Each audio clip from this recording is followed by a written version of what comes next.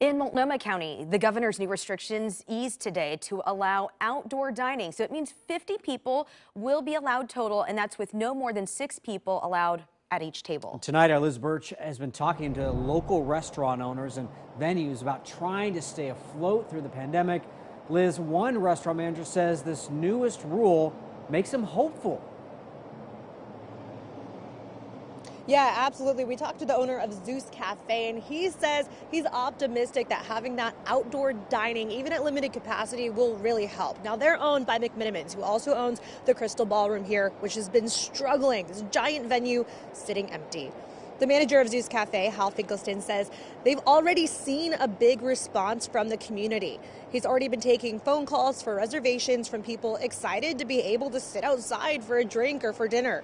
They have their outdoor space here set up and ready to go. He says they just started building business back when the freeze restrictions went into effect, which was tough for him and tough for his employees.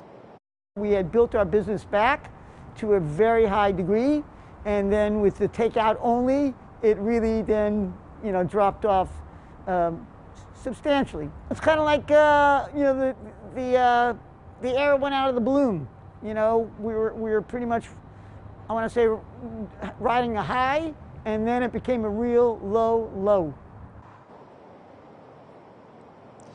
While they're able to make back some of their profits by seating outside, other restaurants, bars, and venues in the McMenamins restaurant family aren't so lucky. The Crystal Ballroom's capacity is about 1,500 people, but right now they're not allowed to be open at all, and they have no idea when they'll be able to because of the current restrictions. They say they're paying about $70,000 a month in rent and utilities right now, coming up in 5 and 6. We talked to them about what this means for this iconic venue.